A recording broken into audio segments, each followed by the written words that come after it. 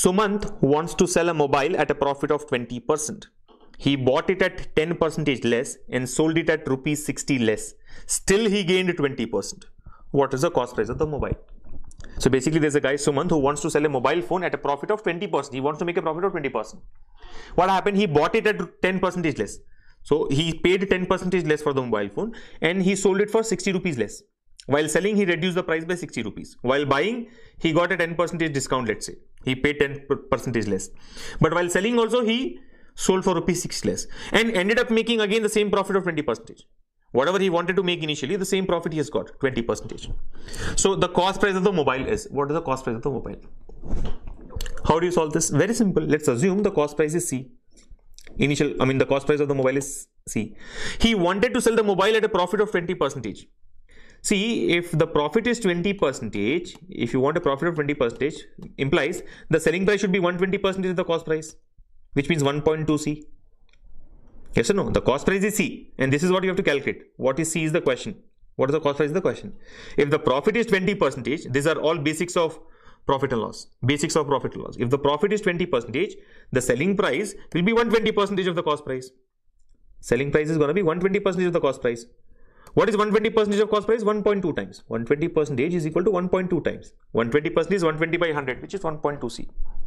So this is equation number 1. That selling price has to be 1.2 times of C. What is equation 2? He bought it at 10% less. That means his new cost price is how much? Only 0.9 times of C. I am not writing all the intermediate steps. You understand? He bought it for 10% less, which means he did not pay 100% of C. He paid only 90% of C. He has paid only 90% of C. 90% of C is 0.9 C. And sold it for 60 less. The new selling price S dash is S minus 60. He sold it for rupees 60 less. He wanted to sell for S. He has sold it for S minus 60 rupees. But he still gained 20% profit. The new profit is still 20%. P dash is 20%. Again, going back to the same concept. If the profit is 20%, the selling price S dash should be 1.2 times the cost price C dash. If the profit is 20%, selling price should be 1.2 times the cost price. But what is the selling price? S minus 60. Substitute this. What is the cost price? C dash, 0.9 times of C. Substitute this. You'll get the answer. See what happens. S minus 60 equals to 1.2 times of C dash. What is C dash? 0.9 C.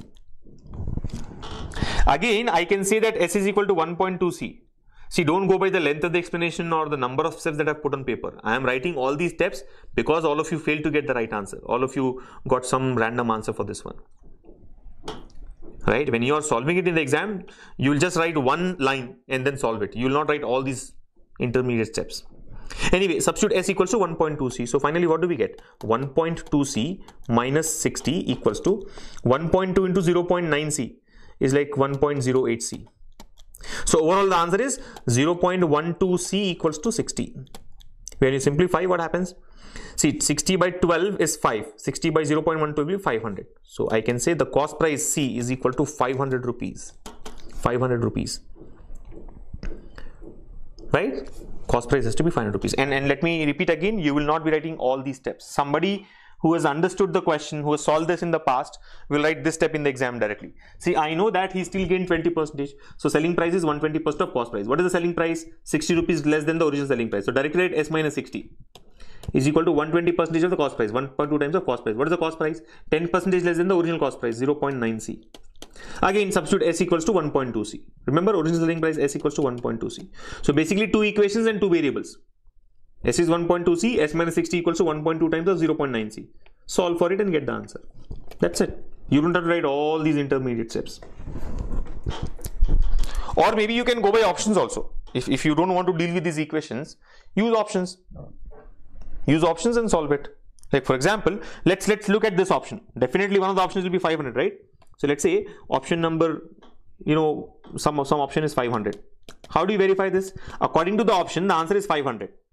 According to this option, which is 1, 2, 3 or 4 option, fourth option doesn't matter, but answer is 500. How do you check whether this is satisfying or not? Look at the first condition. The man wanted to sell at a profit of 20%. Profit of 20%. 20% of what? 500. 20% of 500 is how much? 100 rupees. Which means the selling price should be 600 rupees. Or same thing, 1.2 times of 500. 1.2 times of 500 is 600. So according to this option, when the cost price is 500, the original selling price should be 600. Now see what happened. He bought it for 10% less. This is the cost price. This is the cost price according to the option. The new cost price is how much? 10% less. So 500 minus 10%, which is equal to 450. What's the new selling price? S dash. He sold it for 60 less. 600 minus 60, which is equal to 540. You know the cost price, new cost price, you know the new selling price. Can you find out the profit here? This profit has to be 20%. If this profit is 20%, which is as given in the question, then that's the correct answer. If it comes out to be something else, then that's not the right answer. Now how much is the profit? P dash 90 rupees. 450 becomes 540. You have earned 90 rupees. 90 rupees on how much? On the base of 450 rupees. 90 is 20% of 450. Yes or no? 90 is actually 20% of 450. So did we satisfy the condition or not? The condition says that he still gained 20%. Yes, he still gained 20%. So option 500 is the correct answer. Again, you don't have to write these steps on paper. All these are mental calculations that you need to do. So 500 is the cost price. 500 is the cost price, and that's the answer to this question.